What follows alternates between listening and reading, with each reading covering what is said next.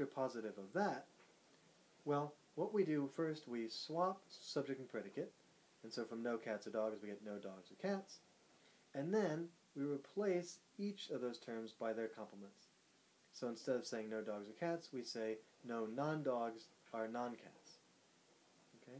And that sentence would be the contrapositive of the claim with which we began, no cats or dogs. Now, here's the thing about contraposition. It's really the opposite of what we said for conversion. In particular, if you start with an A claim or an O claim and contrapose it, you'll be guaranteed to get a claim that has the same truth value as the claim with which you began. Okay?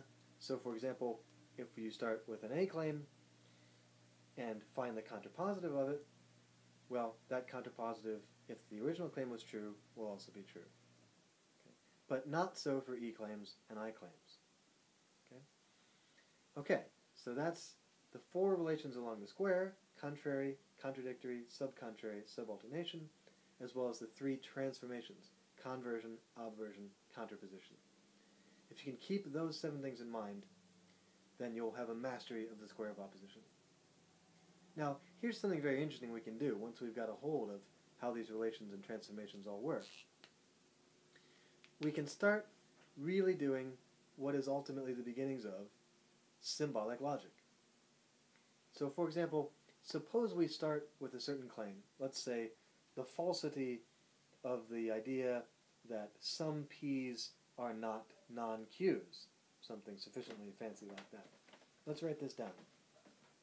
So we're going to start with this claim. It's false. What sort of claim is it? It's an O claim. And the O claim relates P's and non-Q's.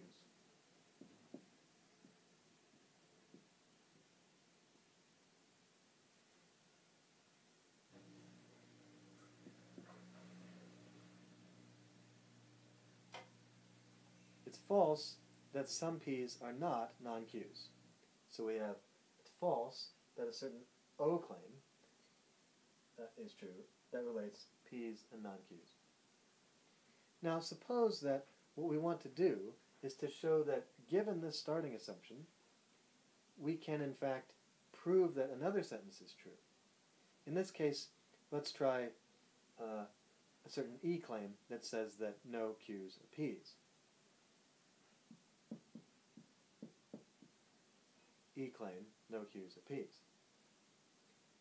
Now, given all those facts we just rehearsed about how these different relations and transformations work, contradictory, contrary, conversion, and all the rest, well, we can in fact construct a certain derivation or proof of how we get from this claim to this one. Okay? This is what's happening at the end of Stories chapter 9. This gets into some pretty hairy stuff, but it's really all based on these fundamental facts about the relations described in the square and the 3 transformations. So let's see if we can do this derivation. Well, first, let's apply the relation of the contradictory. Right? We're starting with the falsity of an O claim. Now, the notion of contradiction tells us that of a pair of contraries, one must be true and the other false. So if we start with a false O claim, well, its contradictory will be the corresponding A claim, and since the original claim is false, the corresponding A claim must be true. Okay? So let's use that fact about contradiction to write down our second line, which will say that all P's are non-Q's. By the way, I'm using a little n capital Q to denote non-Q's, the complement term of Q's. Sometimes in certain texts, the complement term will be written with a little bar over the letter like that. Q and Q bar together make up the whole world. Here I'm just going to use a little n to denote non. Okay, so to get from line 1 to line 2, we use the relation of contradiction.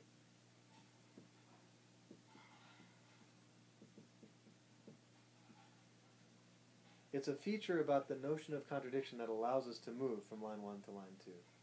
The contradictory property, that is, the relation, tells us that of 2 contraries, one is true and the other false. And since we start by assuming that one is false, we know that its contradictory must be true. Namely that all p's are non-q's. Okay, well, we're getting close to our goal sentence of the idea that no q's are p's. There's one step we need in the middle. So first let's obvert this line we got here and see what happens. Now remember to take an obverse, you slide along, horizontally along the square of opposition, and so here what we'll get is an e-claim, and then we want to replace the predicate term with its complement. Now in this case the predicate term is already non-q's, and so when we take the complement of that, non-non-q's, or q bar bar if you like, which of course is just q. Okay?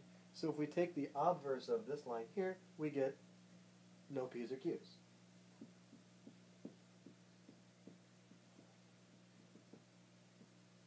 That's by obversion. Well, now we're home free, because to get from no p's or q's to no q's or p's, all you have to do is to perform a simple conversion.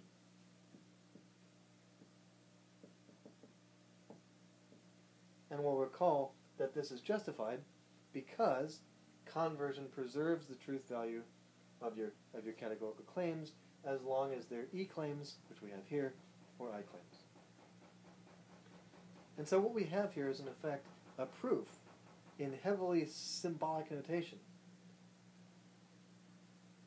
of this claim here given this top line as a kind of starting assumption or premise. Well, that's the beginning of symbolic logic. If we want to increase our formalization and increase our powers of capturing the truth values and how they of certain claims and how they relate to one another, well, we're on the road to do just that. But I think that's more than enough for now, so we'll stop here. Good luck.